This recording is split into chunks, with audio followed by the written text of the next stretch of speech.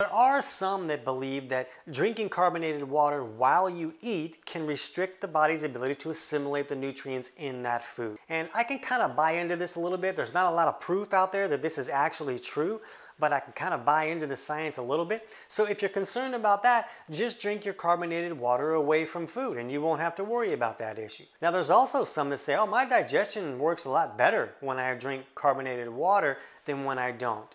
And one thing to look at is that sparkling mineral water contains a lot of minerals like chloride that the body uses to make hydrochloric acid. The body needs the mineral chloride to make its stomach acid and help us break down our food correctly. So if somebody's drinking a sparkling mineral water, that could be giving their body more of these resources it needs to properly digest their food. Some people feel like it could magnify some IBS symptoms, maybe because of the bubbles, because of that can create some gas, but it really just creates gas in the stomach. Some people also say that it can magnify acid reflux, and they kind of believe this is true because of the acidic factor of carbonated water. And they feel like, oh, if you're going to raise those acids, you're going to magnify your acid reflux. Acid reflux is not caused from having too much stomach acid. Acid reflux comes from not having enough acid. But another cause of acid reflux can be some type of bacterial overgrowth in the stomach. And this bacteria can create gases and pressure, and that pressure can push your food back up and cause reflux. So if you're putting bubbly water in your stomach, and this is the situation for you,